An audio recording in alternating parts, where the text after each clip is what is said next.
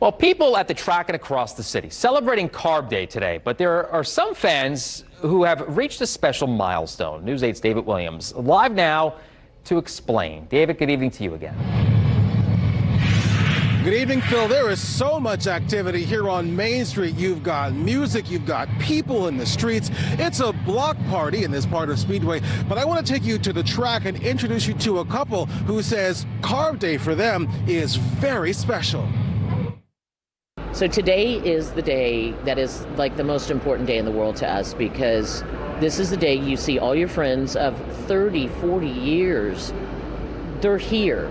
Lisa and Bill Stifler have come to Carb Day for 46 years, and in recent years, all the way from Florida. It's the cars. It's this place. This speedway is hollow ground. Both of them were born and raised in central Indiana and got the racing bug as young kids. It's in their blood.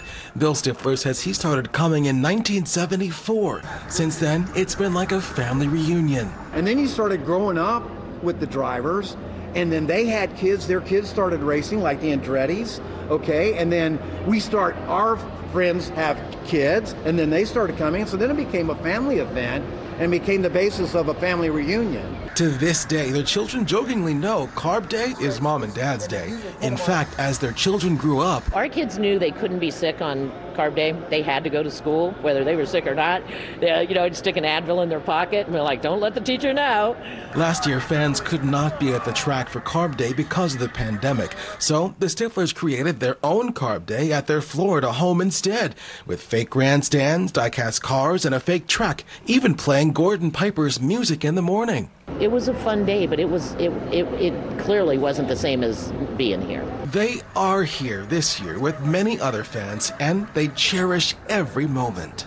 The excitement of race day, you'll never feel anything like it. The energy from all the fans in the stands, and the commitment that the drivers have to be excellent and to reach the pinnacle of sporting success, and that drive, you feel that in the air, and it makes you want to come back. You want to be part of the story as much as they do. The Stiflers tell me, yes, absolutely, no question, they will be back next year. For now, live in Speedway, I'm David Williams, Wish TV, wishtv.com, and follow us on Facebook.